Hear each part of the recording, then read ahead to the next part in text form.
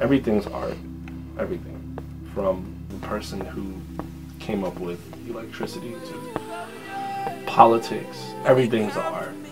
Anybody that's being young and creative, don't let anybody tell you that what you're doing isn't important.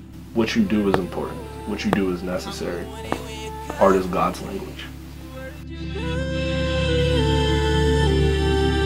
Girl, you know just who I am. Baby, you know who I am. Been years since I seen you around. So fire a tiger and I was around. They was crushing you and you wasn't playing. I read it so early, you over the plane. I can go back, I ain't like it how I thought I'd like it. Girl, there ain't no debate.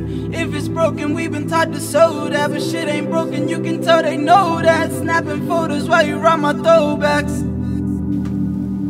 Alright, and I can punch him right there. But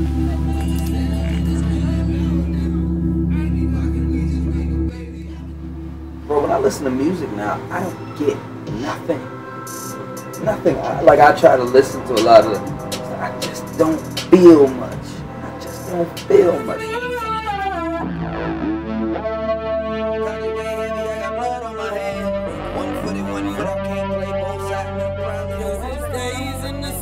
When it rains, oh, it rains again.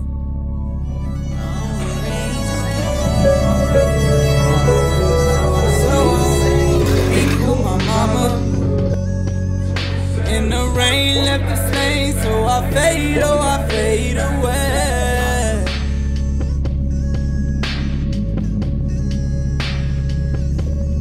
So I be cool, my mama.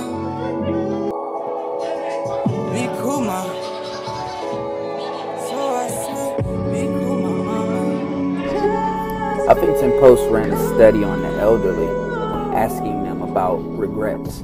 And 87% of them said if they got a redo, that they wouldn't worry so much about future failures or future comfort. They wouldn't have wasted their life playing things safe. They would have utilized the natural gifts that they were given. And I look at us and we're recreating the same cycle.